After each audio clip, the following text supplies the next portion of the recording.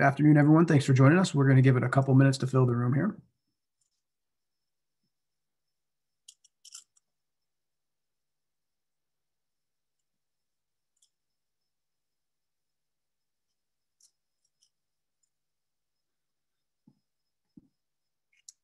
Good afternoon again, everyone. We'll give it another minute or so to fill the room.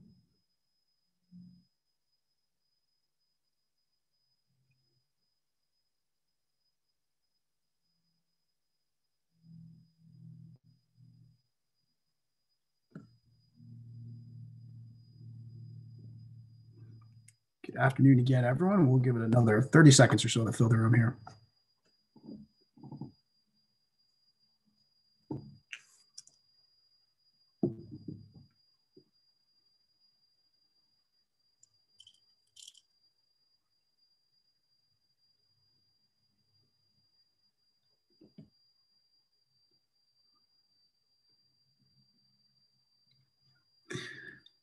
Good afternoon, everyone. Thank you for joining us once again for our weekly Wednesday webinar series.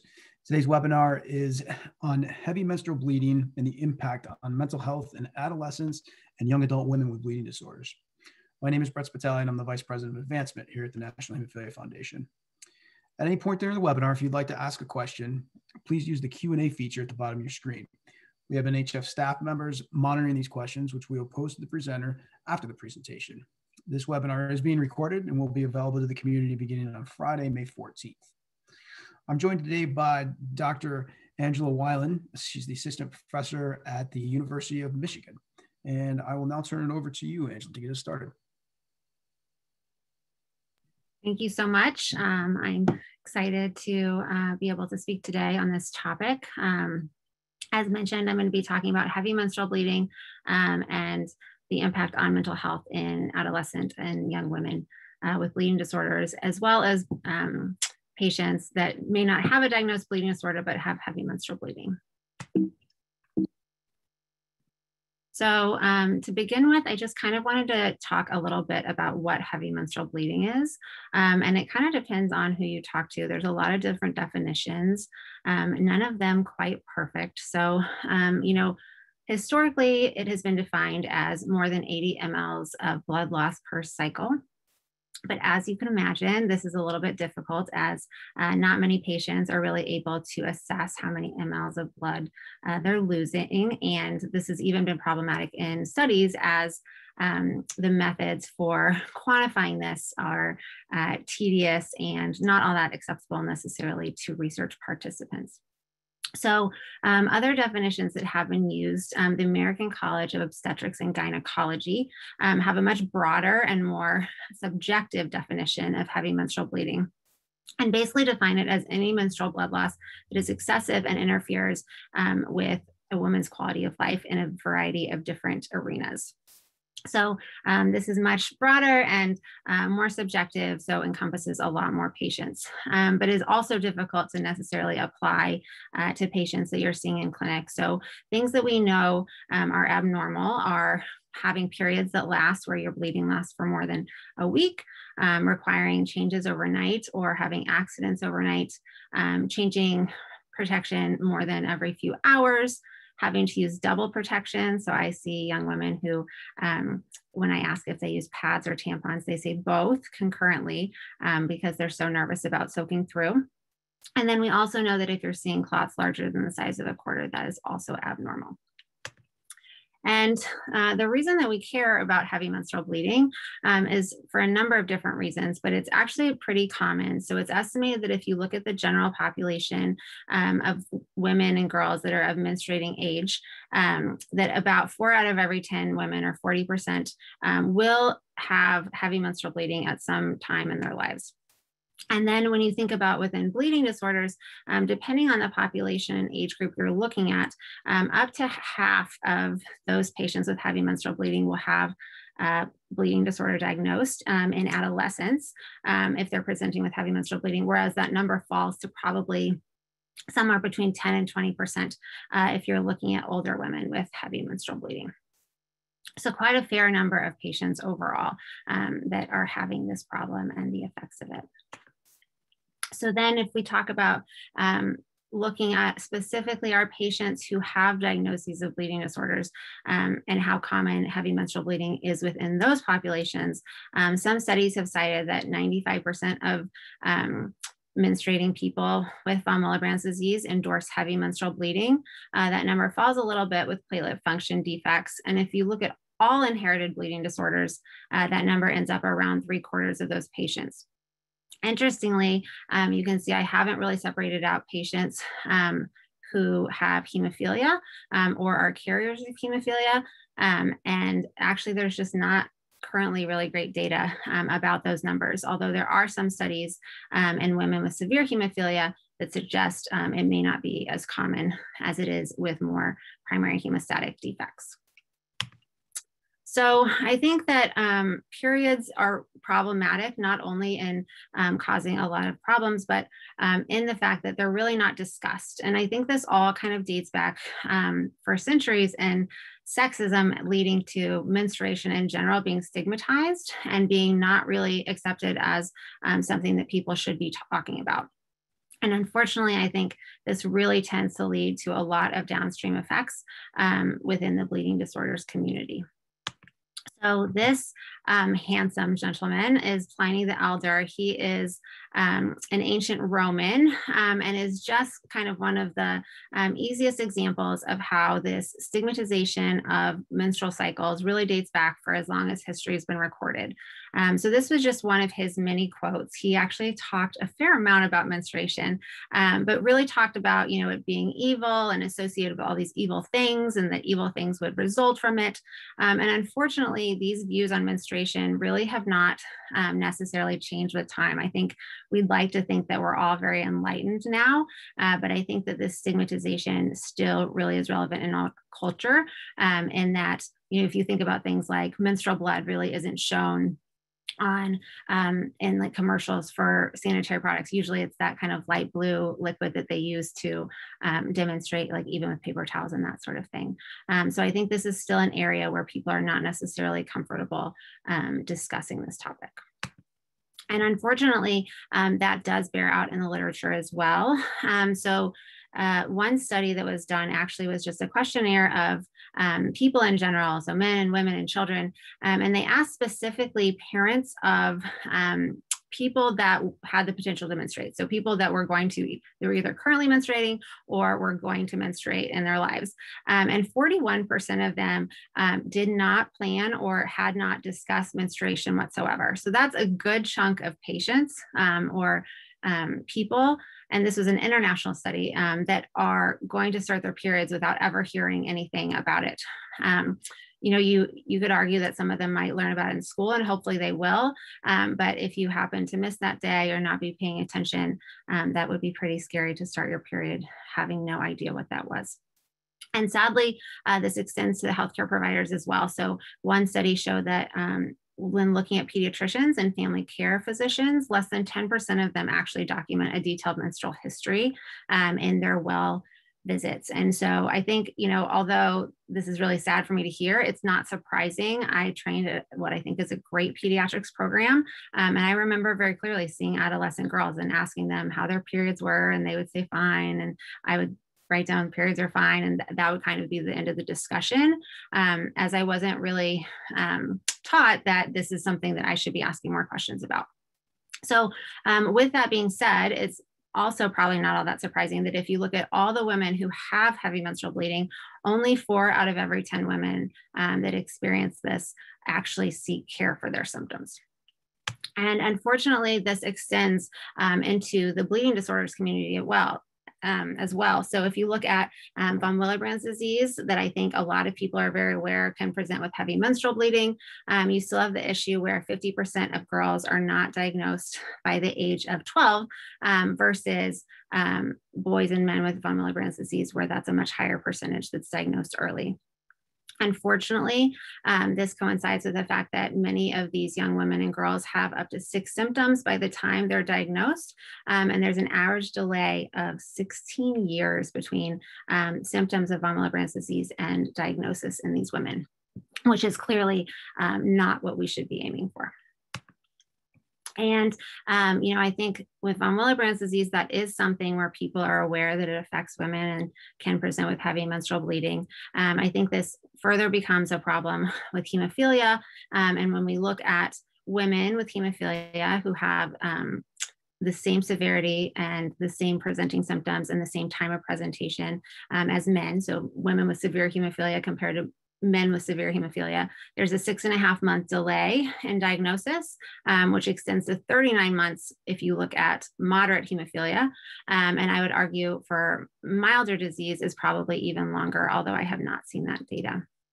And what this basically translates to is not only a delay in diagnosis for a lot of young women and girls, but also probably a lot of misdiagnoses. So if you kind of look at how many women and girls are affected by hemophilia based on the number of men, the numbers of women affected by hemophilia in registries should be about 30% of all the patients, but the most recent reports are closer to 3.5%. So clearly a lot of diagnoses are being missed.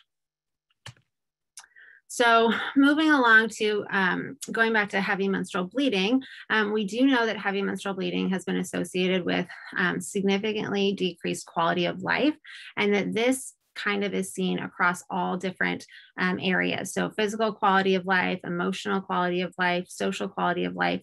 And what's fascinating to me reviewing this literature is that some studies have shown that the decrease in quality of life seen in patients with heavy menstrual bleeding is comparable to patients with juvenile arthritis, and is actually worse than reported by patients with cystic fibrosis. And unfortunately, this quality of life, I think leads to, and also I think it's kind of a vicious cycle where you have, you're not feeling well, and so you miss school, and then you're not necessarily making the friends at school and the relationships at school, or maybe you're picked on and made fun of because you bleed through your clothes at school. And so one study that looked at adolescent girls with heavy menstrual bleeding reported that half of all those patients were missing school, and even greater percentages were missing physical education and even social functions. So I think sometimes we can think, well, adolescents, they might use any excuse to get out of school. But over 65% of these patients were also missing, desired activities that they wanted to participate in, like parties and other, social activities. So clearly, this is causing significant quality of life effects that I think continue to affect quality of life in other ways, and then continues to be a vicious cycle. And I think when we think about why there's any number of different things I think that bleeding can contribute to decreased quality of life. So this is a great figure from Roshni Kulkarni, where she's kind of illustrating all of the different ways that bleeding can affect patients. And so in addition to the heavy bleeding and time lost from work and school, a lot of our patients have pretty significant pain or dysmenorrhea during their periods. We know that heavy menstrual bleeding oftentimes will lead to iron deficiency, as well as iron deficiency anemia, and all of the symptoms that go along with that. At times, our patients are so severely affected that they have to be hospitalized and receive blood transfusions. And I think, all of these things kind of play into that decreased quality of life that we really need to work on. And so when we think about the iron deficiency, I think, we know that's a really big problem in these young women. Some studies have shown that up to 51% of adolescents with heavy menstrual bleeding have iron deficiency, compared to about 10% overall in the menstruating adolescent age group general population. And unfortunately, I think as hematologists, we oftentimes focus on anemia, and that being, the downstream effect of iron deficiency. But iron is actually involved in so many biologic processes and can cause a lot of symptoms outside of even those seen with anemia. And unfortunately, I think, as hematologists, oftentimes we'll check iron studies, but I see a lot of young women who come to me and have had labs done, and maybe they weren't anemic, but are severely iron deficient, but had never had these labs drawn, and so aren't necessarily treated appropriately and getting relief of their symptoms. So seeing all of this as a fellow, I really felt like it would be really beneficial to this patient population to have kind of a dedicated care model to provide specialized services for them. So in 2016, we started a combined pediatric and adolescent gynecology and pediatric hematology clinic at the University of Michigan. We see patients from 9 to 25 years of age, and the vast majority of our patients have heavy menstrual bleeding. So they may or may not have a bleeding disorder, but many of them have heavy menstrual bleeding. The other kind of subset of patients that we see are patients who may need hormones for whatever reason, but have had a venous thromboembolism, and so estrogen is now contraindicated. But our clinic has grown substantially since 2016. We see about 4 times as many patients as we were seeing at that time. It's run by myself and a pediatric and adolescent gynecologist. We have a dedicated social worker and an RN, an amazing physical therapist, as well as a dental hygienist. So very similar to, comprehensive clinic for hemophilia, but instead within a clinic that's really dedicated to the care of these young women. And so getting to kind of the bigger topic that I'm going to be discussing today, it was actually our very first clinic that we ever held back in 2016. It was actually on election day. And I was so excited thinking, oh, it's so fun. I'm faculty and I started this clinic and we're going to see these girls and we're going to change their lives. It's amazing. And the second patient that I saw that day was there for heavy menstrual bleeding. And I went in and was speaking with her and her mother. And very shortly into the interview, it became clear that she was having a lot of mental health problems and had active suicidal thoughts. And that kind of put a damper on my super excitement for the day. I wasn't really necessarily expecting that. I think in regular hemophilia clinic or hematology clinic, you see such a breadth of ages and sexes and all different problems. But I hadn't really anticipated that having a lot of adolescent girls, there would be a lot of these issues, within these areas. And so that was kind of the most extreme example, but this theme of depression and, effects on mental health has really continued to be seen within our clinic over the past 5 years. So actually, I think seeing this made me really appreciative of the fact that we were working with pediatric and adolescent gynecology. So some of you may be aware with this tool. It's called the RAP screen. It's basically a rapid assessment for adolescents that talks about and asks about a number of different behaviors, including sexual activity and drug use and safety, and basically is a quick screen that's anonymous and that patients do when they come to our clinic, which is different than in my general hematology clinic, where these are not necessarily topics that I'm thinking of or necessarily bringing up at my visits with all the patients.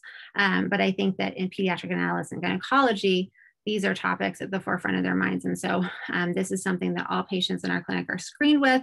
And specifically, it's helpful as there are 3 questions. So there's 21 questions overall, but there's 3 questions specifically that get more towards mood, as well as thoughts of self-harm.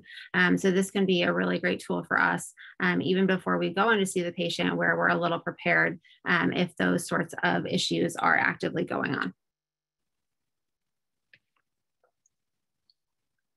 So when I first started thinking about this and seeing a lot of these girls in our clinic that were there with heavy menstrual bleeding and depression, we went and looked in the literature to try and see if this had really been described before.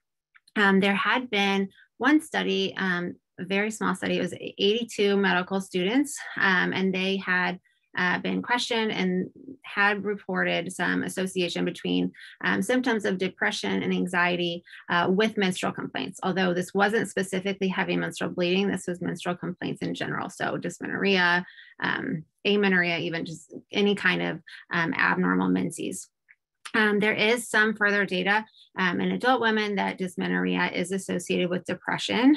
And then there's a fair amount of small papers reported in the literature that kind of hypothesize or report on maybe a bidirectional relationship between symptoms of anxiety and depression or diagnoses of anxiety and depression with heavy menstrual bleeding. In that, some studies have found that women with anxiety are more likely to report heavy menstrual bleeding, even in the absence of kind of objective measures of bleeding.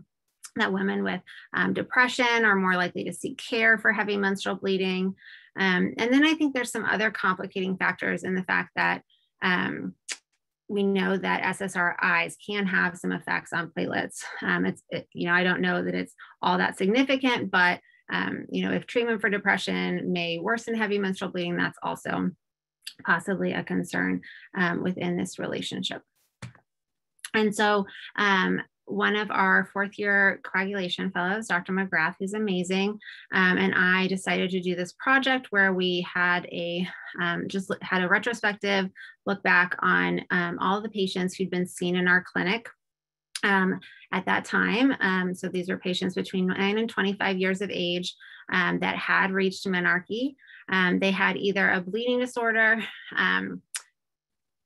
with heavy menstrual bleeding, a bleeding disorder without heavy menstrual bleeding, or both. The majority of patients had heavy menstrual bleeding either with or without a bleeding disorder diagnosis. And some of the ones without a bleeding disorder diagnosis had not really completed the entire workup for whatever reason. Like they may have had concomitant meds that prevented us from doing platelet function testing, or maybe just hadn't gotten really the full workup at that point when we did the review. But we also included a number of patients who were in the same age range that had a bleeding disorders diagnosis, but had had normal periods and had really never had issues with this as well, as we really wanted to kind of look at whether this was bleeding disorder overall or the heavy menstrual bleeding, or if there was any difference there. And what we found, just a few things about our study population, a little over half of them were diagnosed with a bleeding disorder in terms of the patients who came to our clinic. And this is higher than other reported studies, but is not all that surprising considering we're a kind of a referral clinic. So it's not surprising that more patients ended up with bleeding disorder diagnoses. And the number of patients with bleeding disorders that had heavy menstrual bleeding was pretty comparable to what has been reported in other studies.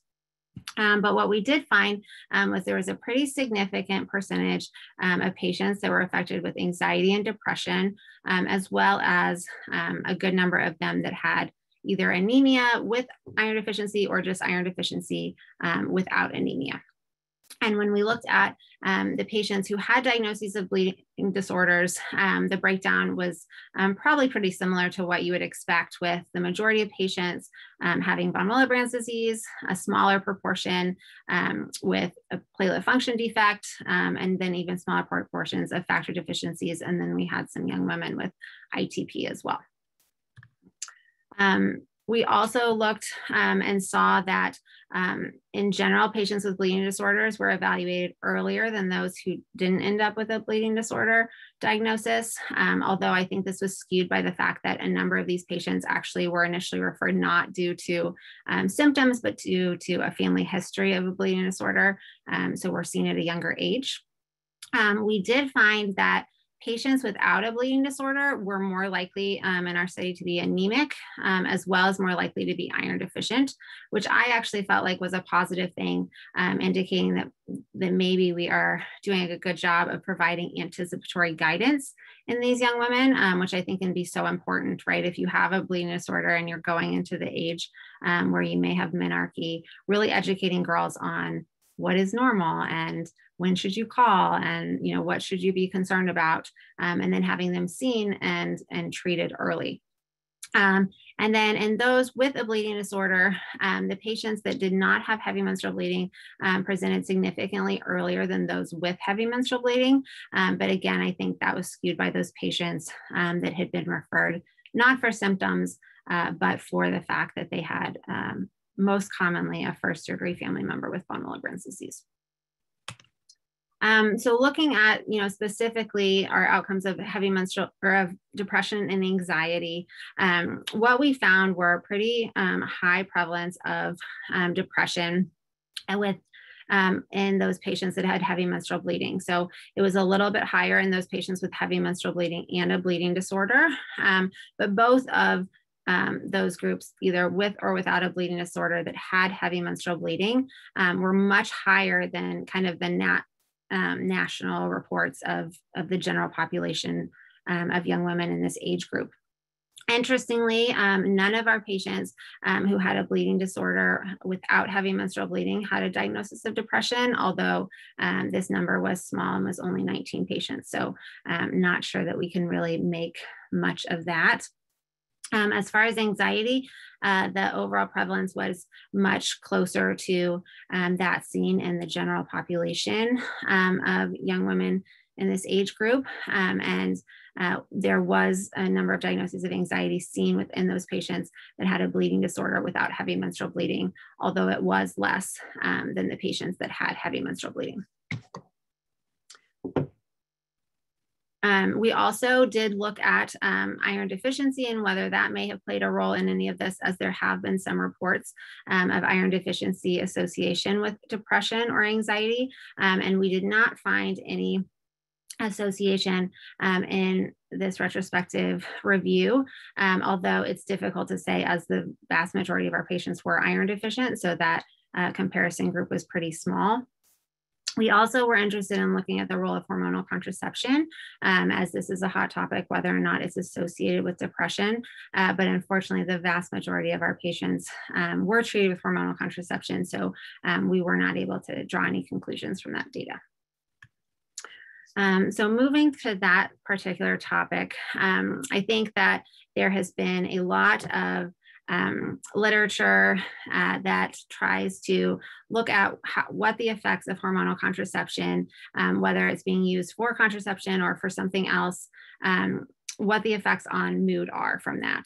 And there have been these really large population-based studies that are largely out of European countries. I feel like, as so many of those national healthcare systems provide us with a lot of data that we don't necessarily get here. But they're population-based studies that look overall and would look to associate things like hormonal contraception prescription and a prescription of antidepressant, or a diagnosis of depression, or suicidal thoughts. And unfortunately, although they're great because they have really high numbers, they don't really have the level of detail to account for things like why the hormonal contraception was used, or other confounding variables that may contribute to the development of depression. But those large studies have shown a negative effect on mood overall. There, on the flip side, have been a number of smaller studies that, because they're smaller, the authors were able to look more granularly at the data and kind of account for more things like confounding variables. And there was even one randomized controlled trial. And from those smaller studies where they look at additional variables and are able to account for those in their analyses, those studies have shown either no effect on mood or even sometimes a positive effect on mood. So I think overall, the verdict is kind of out here. So, in my mind, none of this that we have found is causative, right? It's all association. It's a retrospective study. But I think there's a lot of confounding variables here. So, if we think about young women with heavy menstrual bleeding, a lot of them are treated with hormonal contraception because that's very effective for heavy menstrual bleeding. So if heavy menstrual bleeding is contributing to the depression, that wouldn't necessarily be borne out in these studies where they're not asking about heavy menstrual bleeding. I mentioned there's an association between iron deficiency and depression that also, hasn't really been looked at in these studies. And then there's kind of additional behaviors that have been really validated to be associated with depression, such as early sexual activity and substance use.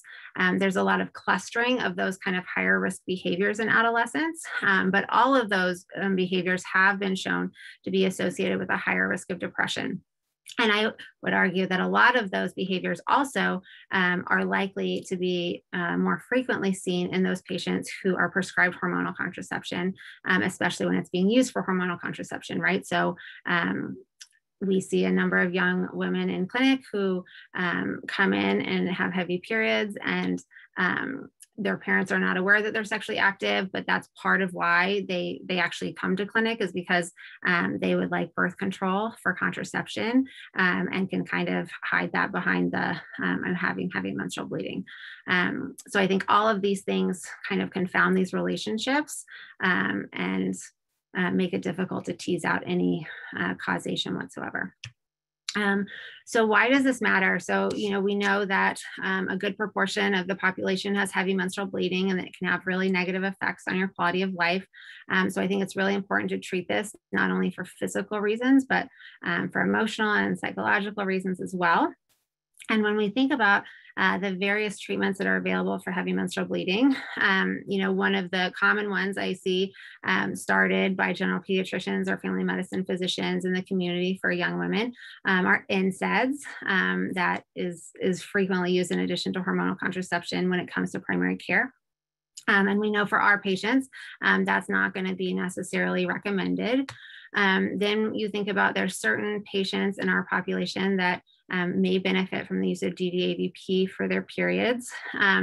Although this is fraught, currently very fraught, as we don't even have intranasal DDAVP and won't have it for some time. But I think it's also fraught in that a lot of these adolescents, their heavy menstrual bleeding isn't necessarily that they bleed for 5 days super heavy once a month, but they may have really extended bleeding or bleed for more days of the month than they don't. And so DDAVP isn't really going to be a great option for those patients, given the tachyphylaxis that you see after multiple doses. So then we can talk about factor as a possible option for treatment of heavy menstrual bleeding. I personally think that this is probably underutilized for heavy menstrual bleeding, but part of the reason it's underutilized is that there's significant cost to it. Patients would have to learn to infuse or come into an infusion center, and insurance is always difficult. So that's not a perfect option either. I think antifibrinolytics can be very helpful for heavy menstrual bleeding. There's good data that they decrease menstrual blood loss, but as anyone who's prescribed them knows, you have to take them many times a day. I just saw someone in clinic yesterday who initially had told the gynecologist that Lysetta hadn't helped her blood loss, but it turned out she just couldn't keep up, right? She couldn't take it that many times a day for that many days, and she was bleeding for a lot of days. And so I think that goes back to a lot of these patients having, really prolonged bleeding or a lot of days of bleeding, and expecting them to take a medication multiple times a day for that many days is a lot, and it's not going to regulate how many days of bleeding that you're having, which basically, leaves hormonal contraception as one of the best options for a lot of our patients. And it is an option that has been shown to be very effective. Big systematic reviews of the effects of it on menstrual bleeding have shown that it decreases heavy menstrual bleeding from anywhere from 12 to 77% in comparison to a placebo that decreases menstrual blood loss by about 3%. So clearly very effective. And I think, we want this to be a good option for our patients. And if it is causing, mood issues, that is something to be cognizant of. But I would hate to think that the heavy menstrual bleeding may be causing some of the mood issues. And that if that's at least partially etiologic, some of those mood symptoms may be improved by appropriate treatment, which may be hormonal contraception. So I think this is an important question to tease out and try and figure out what it is exactly that's contributing to these mood symptoms in young women. So with that in mind, we did decide to do a larger study looking at heavy menstrual bleeding, again, to look at and see if we could see an association with depression and try to tease out some of these confounding issues. So this was looking at adolescents and young women who were seen in general pediatric clinics, and they were either seen for heavy menstrual bleeding, which was our group of interest, and then we had a control group that was within the same age range, but were seen for well adolescent visits and were confirmed in their notes to not have any history of heavy menstrual bleeding. And so this table here just kind of outlines a number of the different characteristics of these two groups, including a lot of things that have been associated with depression. And as you can see for all of them, so age, BMI, sexual activity, substance use, there was no statistically significant difference between the groups, which was helpful in that it helped us to kind of tease out how much these different things were contributing. So what you can see, though, between the two groups is that there were statistically significant differences in the prevalence of depression and anxiety, as well as how many of these patients were using hormonal contraception. So, double the rates of depression and anxiety in the group with heavy menstrual bleeding in comparison to those without. And, it's not surprising that a large percentage of those with heavy menstrual bleeding had been treated with hormonal contraception. As I mentioned, this is a very effective treatment and is also one of the more common treatments that primary care physicians feel comfortable with, right? They're probably not going to treat as many patients with antifibrinolytics just because they're not as knowledgeable or as comfortable prescribing those sorts of medications as they may be with hormonal contraception. So basically, what we saw was that hormonal contraception use was associated with heavy menstrual bleeding, but was also associated with these different risk factors that have been reported in multiple prior studies to be associated with depression, including older age, higher BMI, any type of substance use, as well as sexual activity. And so what we did was we used Poisson regression and actually initially kind of wanted to look at heavy menstrual bleeding and use of hormonal contraception and how those two things contribute to depression or their association with depression, but also how the presence of one may mediate the effects of the other. So looking first at univariable regression, we found that both heavy menstrual bleeding and the use of hormonal contraception was associated with an increased risk of depression. And those risk ratios were actually pretty similar to one another. We then used bivariable analysis and found that the risk ratios were decreased for both when the other was present. So there's some mediation, between these two variables. And then lastly, we incorporated all of those different variables, which have been shown to be associated with depression. And when we did that in the multivariable analysis, we found that heavy menstrual bleeding continued to be statistically significantly associated with depression, but that hormonal contraception did not. So that association fell out once we accounted for all of these other variables. Kind of confirming that maybe some of these effects on mood may be due to these confounding factors that tend to cluster together, especially in patients who are prescribed hormonal contraception. And then we wanted to look additionally at whether, from a time frame point of view, whether we could find out anything from about kind of the timing of when these sorts of things occurred. Again, this is all retrospective. We're not going to be able to say causation, but I think, there have been some of those big population-based studies that showed that like prior hormonal use was associated with depression, like they weren't even currently on hormones, which again to me suggests that there's other confounding variables in that population.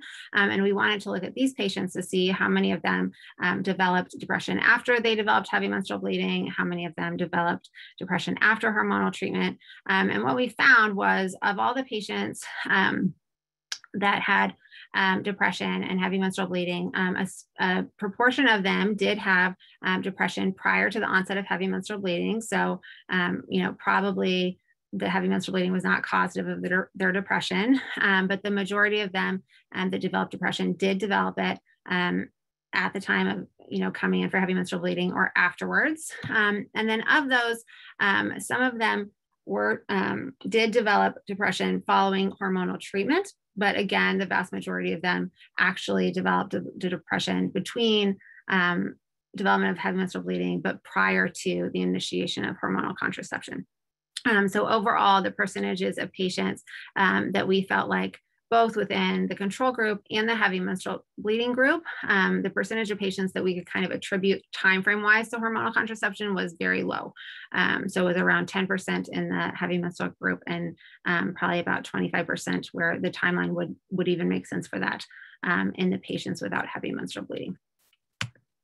So as I mentioned, this is all retrospective, and so we're not really able to, talk about causation, or, there's still a lot of data even that's missing when you do retrospective studies, as you're relying on what the clinicians are reporting in the medical record.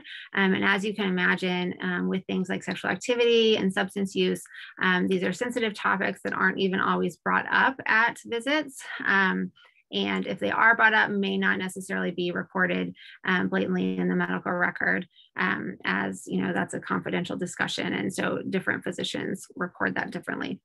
So we did obtain some internal funding that we applied for to do a prospective study.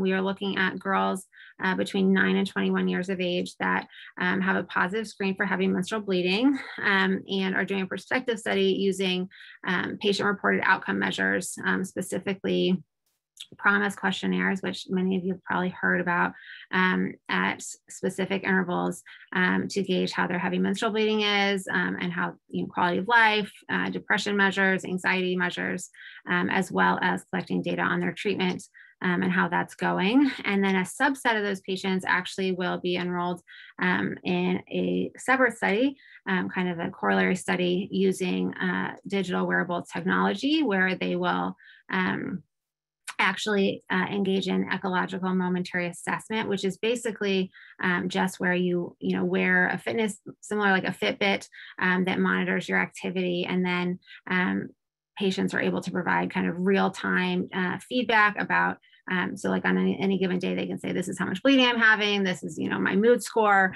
and provide some of that material that can hopefully help us correlate their physical symptoms with their emotional state more than we currently are able to. So I think overall, in both of these studies, both within bleeding disorders and outside of bleeding disorders, we have found an association between heavy menstrual bleeding and an increased risk of depression.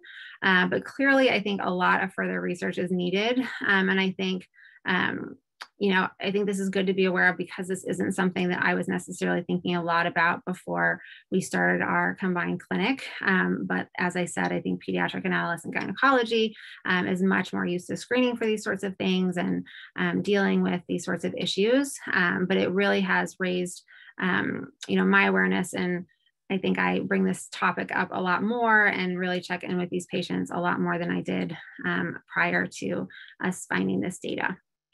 And then with that, I kind of just wanted to say, I think the care of these patients is really important, and it has been historically kind of neglected in terms of bleeding disorders. But I'm really excited. Probably a lot of you have heard about the 2021 State of the Science Research Summit that NHF is putting on. I'm really excited to be a co-chair of one of the working groups, which is actually focused on women and girls and people with the potential to menstruate. And so we are, trying to help NHF put forth a national blueprint of research priorities. And I think a lot of these issues affecting women and girls and people with the potential to menstruate are ripe for research, as there's really a lot to be done. So I think that concludes my presentation. I'm happy to take any questions. Great. Thanks so much, Dr. Weyand. We appreciate it. There are several questions that came in, and I will get us started here. If factor is one of the best course of treatments, how can patients self-advocate for that? And along those same lines, does it have to be a fail first before getting access to factor? Yeah, I think that's a great question. I think it's hard.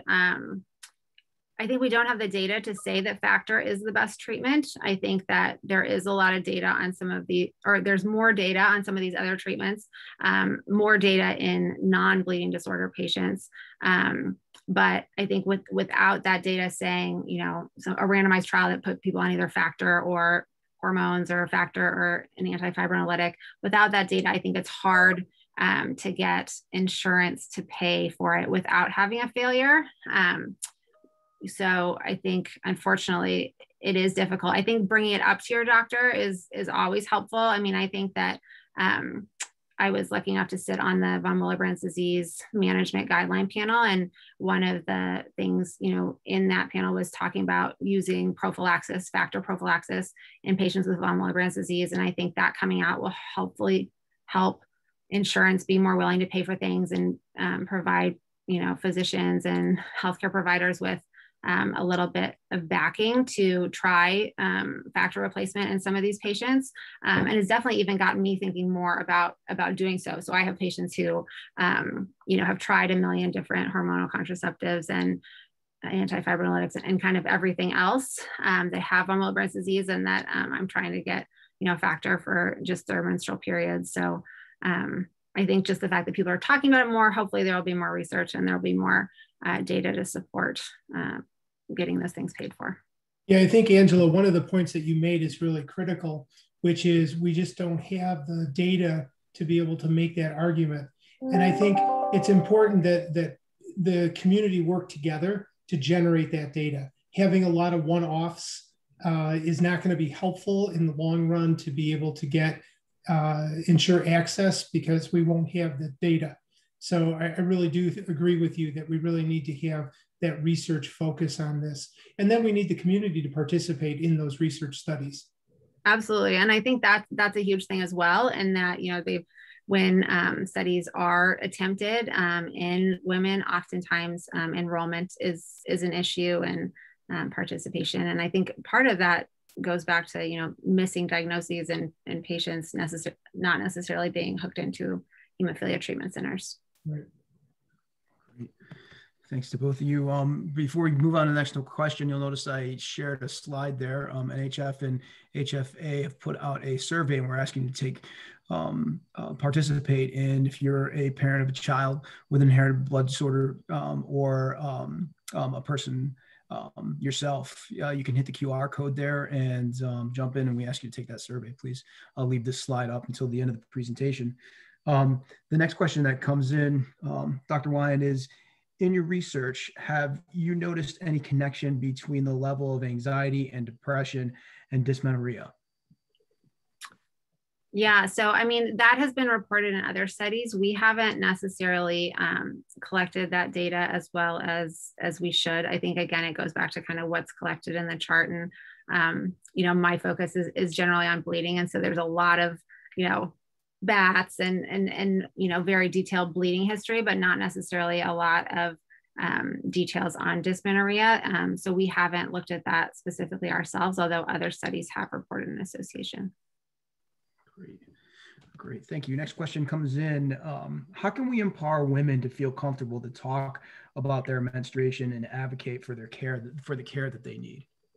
That's a great question. One that I wish I had a great answer for, but I don't. I think that unfortunately, like I said, this is a centuries long problem. And I think, it's not going to change quickly. I think that, bringing it up, talking about specific details. Paula James in Canada has a great website called letstalkperiod.ca, where patients can actually go, and it kind of is a self-bad and can tell you, like, should you be concerned or not concerned by your periods? I think can be empowering for patients if they, have concerns and take that, and then they can go to their doctor and say, like, look, there's this website and I have this, and it says, like, definitely I should talk to a doctor. I think it also is difficult, as in my experience, there are some providers that feel more comfortable talking, and some patients that feel more comfortable talking to certain providers. And so, hopefully having a doctor that you feel comfortable with can be helpful in that. But I think it is one of those things where, as physicians, we should be comfortable talking about all these different things, right? I ask my teenagers that I see in clinic, like, how, I'll ask about, like, pooping because I'm prescribing them iron, and that seems weird to them, but, like, we're physicians and that's what we're trained to talk about, and it's not weird or gross, and that's how periods should be as well.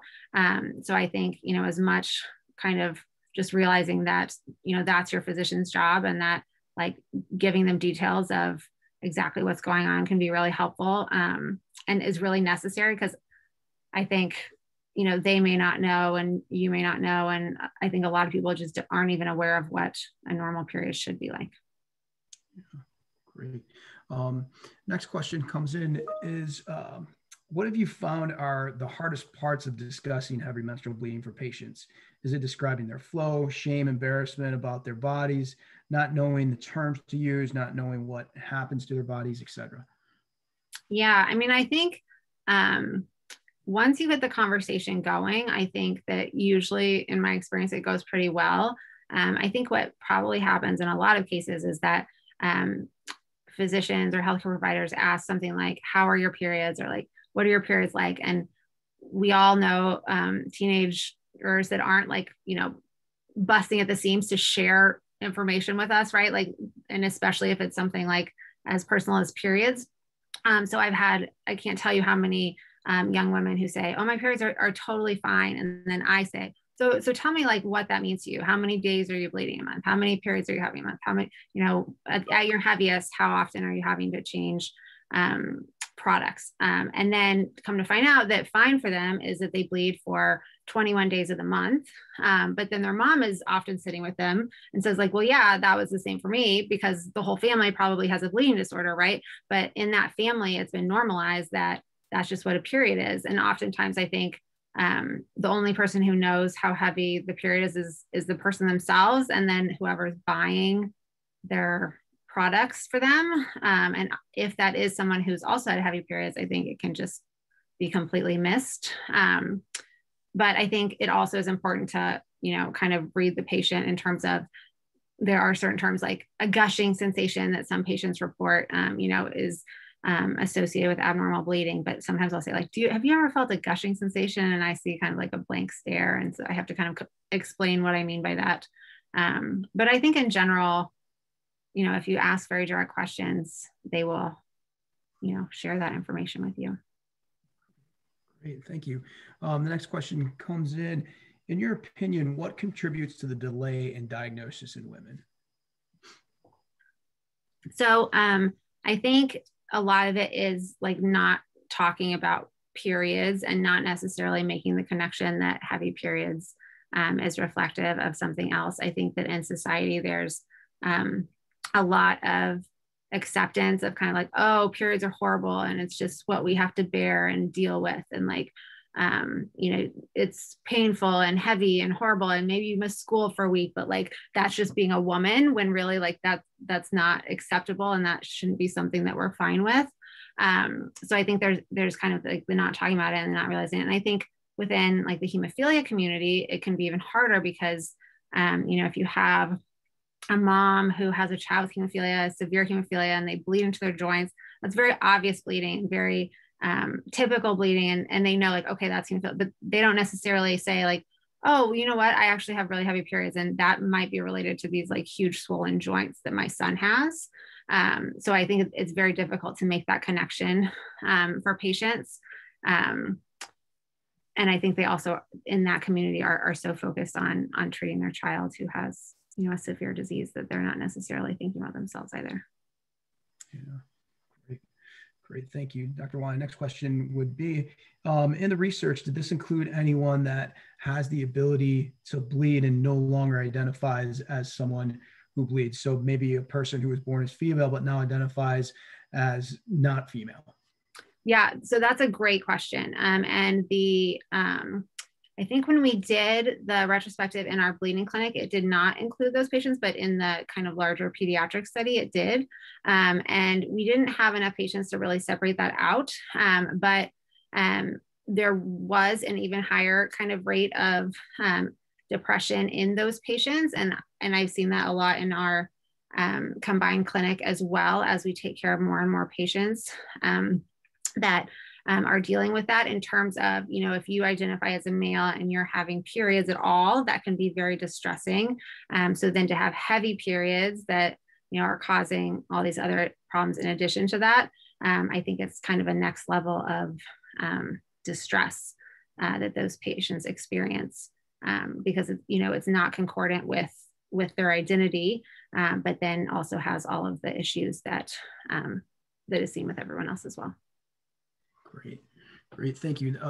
Next question is more of an informative question or gathering information. It says, what is the full name of the assessment or screening tool? And what are the names of the first 2 studies and where might we find them? Sure. So the full name of the assessment, it's so bad because I just always call it RAPS, but it's the Rapid Adolescent Prevention Screening. But for some reason, it's like RAAPS if you want to like look it up.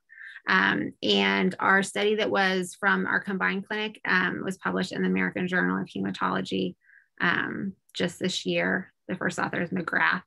And then the second study is actually currently under review, so has not yet been published. Great, great, thank you.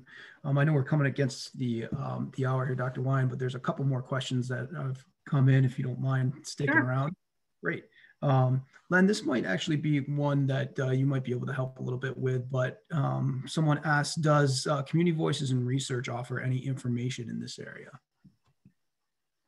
So the Community Voices and Research, is our patient driven platform that is designed to collect information about the patient experience and then can deliver targeted feedback and education back to the patients.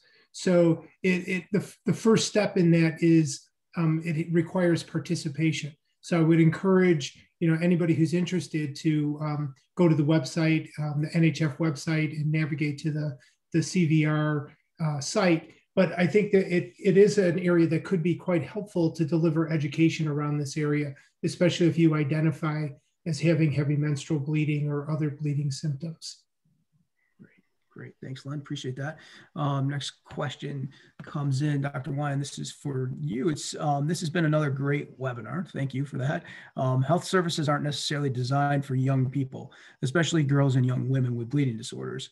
How would you look to redesign services as they are currently to optimize care for this cohort? And that's probably an answer or a question that would take an all-day answer, but I'll let you take a stab at it here.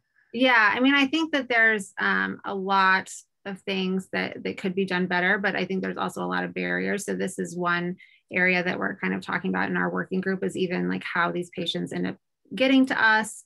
I think they're like education of patients and education of primary care doctors and all of that like will help in terms of really making sure these patients are eventually, being referred to us. And then I think, we have had, as I mentioned, great success having our combined clinic because a lot of our patients were being seen by gynecology and hematology separately. And oftentimes we would, talk back and forth about the patients when we, needed more of a conversation about them. But it's been really nice where like they don't have to come park twice. They don't have to, come to 2 separate visits. And I think the virtual care has been really nice, something that has been one bright side of the pandemic. Although that's has been a little challenging with adolescent girls who oftentimes don't want their cameras on. But I think, there's a lot of different things. I think it's definitely something that is at the forefront of our minds, and we're very welcome to ideas that people have in terms of how best to reach these patients and make it as easy as possible, because I think their lives are difficult in other ways. Great.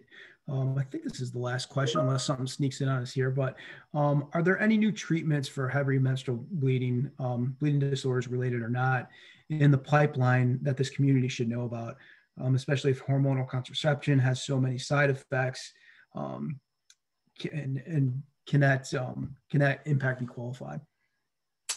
Yeah, so not anything like specific to bleeding disorders that I'm aware of. I think, I think one positive has been in like some of the hemophilia trials, like now they're including women. And so hopefully, as Dr. Valentino mentioned, like getting more data on factor use in these patients and that sort of thing will be helpful.